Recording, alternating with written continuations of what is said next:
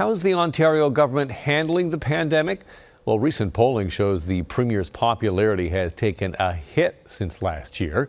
We're a year out from the provincial election, so what does all of this mean for Ford and for the PC party? To talk about this, I'm pleased to welcome back to Focus Martin Ray-Kahn, Queen's Park columnist for the Toronto Star. Welcome. Is Doug Ford in any real political trouble here at all?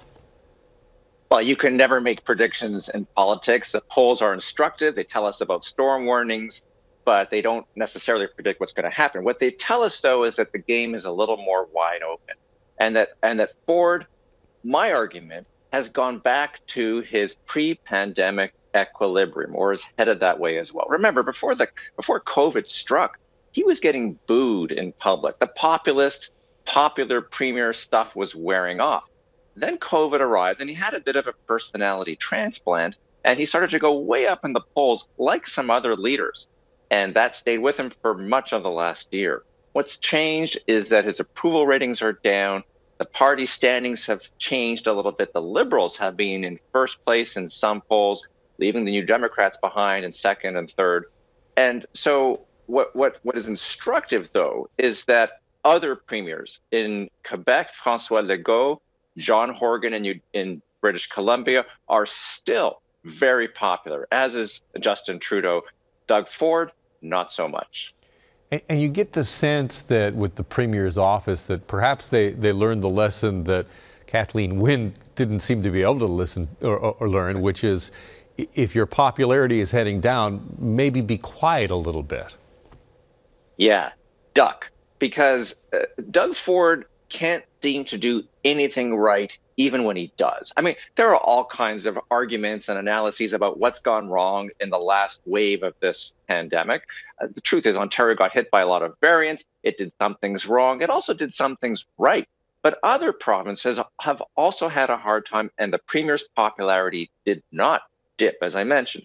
So remember hydro prices and can't heat or eat or heat or eat, and Kathleen Wynne couldn't do anything right, and Doug Ford took advantage of that and became premier. There's a bit of an echo of that now, where Ford seems to be just a scapegoat and also accountable for what's been happening, and he can't seem to do anything right. So get out of the way, just get out of the TV picture and TV frame, stay at home. He was quarantined for 2 weeks, convenient, and has been lying low ever since. And I think has learned that lesson a little bit of Kathleen Wynne. And I think it really came home to us this week when Ontario released a very cautious reopening plan. And then there was sort of criticism that, okay, now you're not going fast enough, whereas before the criticism had been, well, you're going too fast. Well, it's interesting that Ford has been hammered so much that he is now gun shy. Let's try to be fair. I have been criticizing Doug Ford more than anybody and before anybody about sick pay, for example. The fact that he came in and without any opposition from almost anybody, except for perhaps the NDP and the Liberals, took away the 2 paid sick days that Kathleen Wynne had brought in. It was the wrong move at the wrong time. But in the last few weeks, he brought back 3 days of paid sick pay. And British Columbia didn't until very recently. He has the best sick pay plan, arguably, in Canada, and yet everybody criticized him for not going far enough. So in a way, he can't do anything right anymore. And what's happened is after being criticized by the science table, volunteer experts, for not going far enough, going too far, he has decided to lie low and let himself be dragged, kicking and screaming.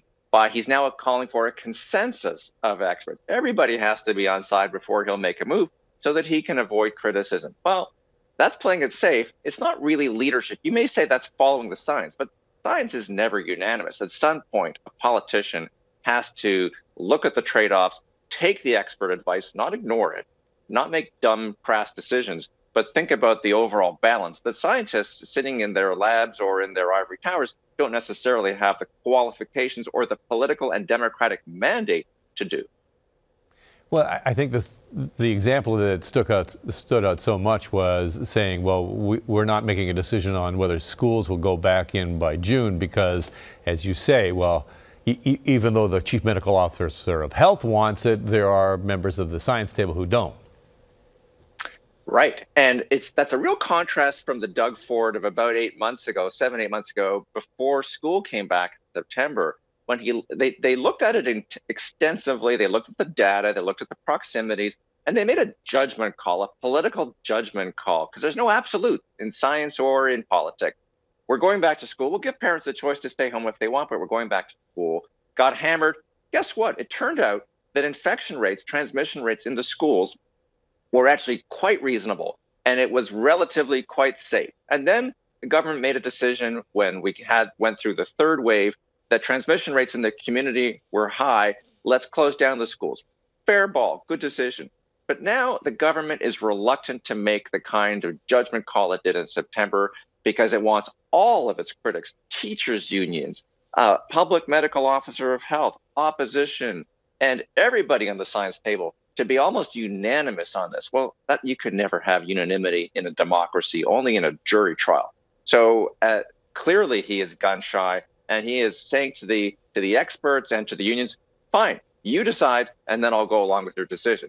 Safe, playing it safe, not exactly bold leadership, but that's where we are today with Doug Ford, 1 year out from a campaign, risk averse.